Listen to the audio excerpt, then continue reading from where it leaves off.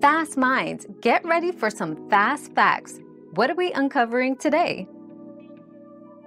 Economic disparities in Australia mean that poorer populations are often found in outer suburban areas and rural regions.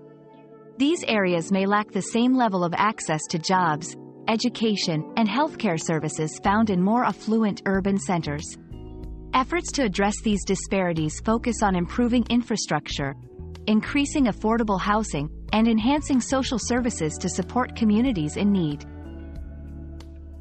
We've quenched today's curiosity, but there's always more to learn. Keep the curiosity alive by subscribing and joining us for our next adventure.